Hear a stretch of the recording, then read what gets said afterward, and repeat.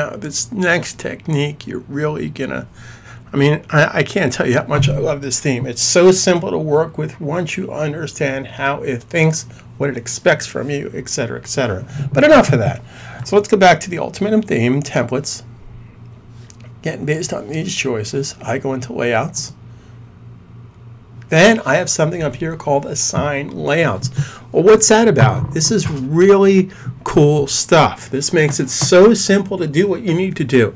So again, keep in mind, this is just not a theme. The Ultimatum theme, which I can get you a great deal on if you take my courses, the Ultimatum, the $125 version, and I'll be very candid with you. You can get the Ultimatum theme through Mighty Deals between $55 and $60. Okay, my course comes with the theme. So if you want to save time and money and learn how to use the product the right way and also get the product and share with you support and help you every step of the way, you want to sign up for my courses. What are you waiting for? If you're going to bust your head going through tons and tons of free videos on YouTube from people who really don't use the product all that much. I'm a user of this. I live it, I breathe it, I do it. So here's a really cool technique here. So I'm going to select assign layout. Now, what do I want to do? Okay, well, I have my full width layout, and then I have my ads layout. Now, when do I want to pull up my ads layout? When I search a page? No. When I go to the home page? No. When I go to a single post? No. So based on these choices, what do you want to do? Well, in this particular case, I do want to say when I go to a single post, understand the difference. What I have here in the front end by default is my posts. It's bringing up all my posts in a row. That's part of the WordPress loop. What I want to see is if I have a single post coming up here, I want to go to this particular layout. So let's put that into action. So if I come up here, there's nothing to save. Right here, this is set up for single posts. Really cool thing here. Now you can have this in both places, by the way. Okay. Now I don't have to worry about multiple posts because it's going to do what it's going to do by default because I have this set up, this full width layout by my default as my default theme. How do I know that? Because it doesn't say default. This one, if I click this one, this would be default.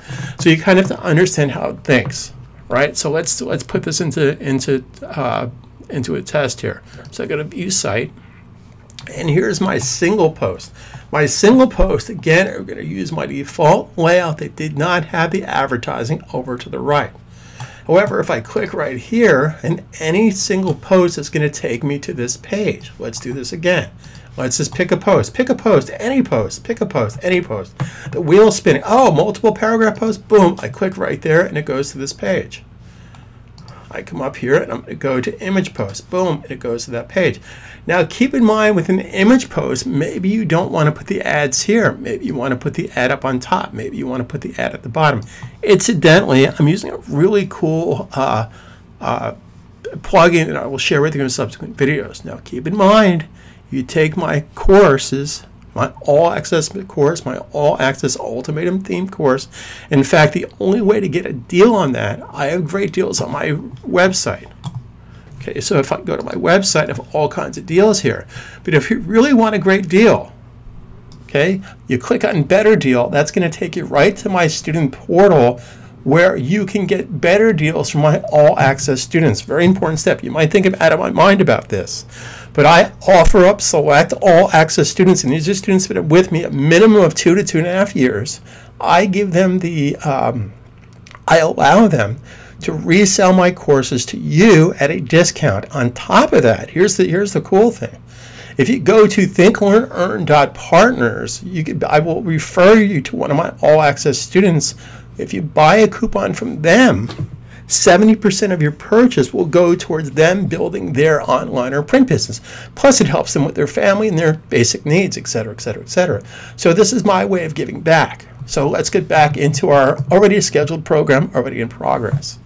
Right, so I just want to share with you how incredibly flexible this is. So let's say as an example for the image page, I want to come up with a different type of layout. So what can we do with that? Let's go back here. Here's my image page.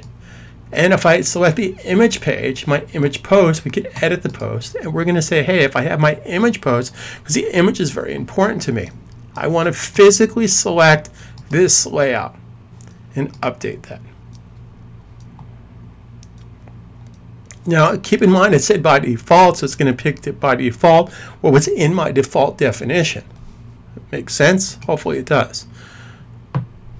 Okay, so now if I come here and I hit headers post, and I have my add over to the right, and if I come over here and I hit image post, okay, because I set this to be my non-add, it doesn't do what I asked it to do. Okay, now here's another cool thing we can do. I still want to put advertising in here, but I want to focus on the image. So how can I do that? Let's go back into here. Let's go back under dashboard. Okay, let's go to Ultimatum Theme again, templates. And based on these choices, let's go over here to layout. And since I'm a big fan of not reinventing the wheel, let's take this particular layout because this has the little goodies in here that we need. So let's take that, edit that. Actually, my mistake on that meant to say clone that, not edit that. Let's clone that. Okay, so let's call this one, let's edit this one. So that was RS for right side. So let's just call this layout, let's call this layout bottom ads. Now, if I can learn how to spell bottom, that might be a good start, and save the layout. Now, and since I have enough room here, I actually put that particular ad over to the right. So let's say I want to, in this particular case, I don't want to have anything over here to the right. I just want to have something at the bottom. So I can be very lazy, and I can take this and I can drag this over to here. And I'm now going to make a full width layout. So I'm going to insert row. I'm going to put 100% width row. And I'm going to take this and drop it down, and this and drop it under. So this I no longer have need for, so I come here, I delete that. We're going to talk about slideshows coming up in another video, so if I come up here and save the changes. Now keep in mind this is layout bottom ads. Now keep in mind that this is not the correct ad here. So what I would probably want to do is go back to my media library and add some new advertising. So I select right here. Again, I have these named properly, so I know exactly what I'm faced with. And I just want to do an ad. You can actually see from right here, I want to do an ad that goes horizontally. So I'm going to select this, open this. And again, I'm working smart. I have these set up in a sequence. So if I select this, I can see the sequential number 1, 2, 3, 4, 5. So I can take this. See, this is ad 1, then I have 2, 3, 4, 5. So I copy that. I update. Actually, I didn't have to update that. So now if I hit the back button a few times, actually this opened up a separate window, so I can't hit the back button. When I went into my media library, that opened up a separate window, but I can hit the back button here. Puts me right back into here. I just have to refresh this, by the way. Let's go back to layout and bottom ad, edit. Get in the habit of naming things correctly, not just so they make sense for you tomorrow, next week, but next month, next year. So again, this is going to be where my slideshow is going to go. And so this, I simply take this URL and I paste. It's still going to the same website, by the way, and I save that. So again, this is called bottom ads. So how can I get this to work? Well, if I now go back to my site and I select that image category or image post, the image post was going to my regular image post, but I want to put that ad at the bottom. So based on these choices, how do I do that? Well, again, the simplest way to do that is to edit your post. Then over here to the right, you guessed it, we're going to pick the layout bottom ad and update that. And it's really, really that simple. Okay.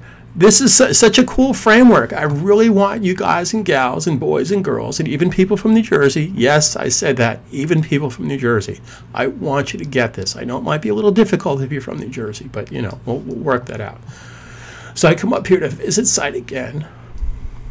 So now, if I go to my image post, not to be confused with Emily Post or Post Serial for that matter, So at the bottom, I got my banner ad. Now, of course, I can put this on top. I can put this on the bottom. I can put this any place I choose.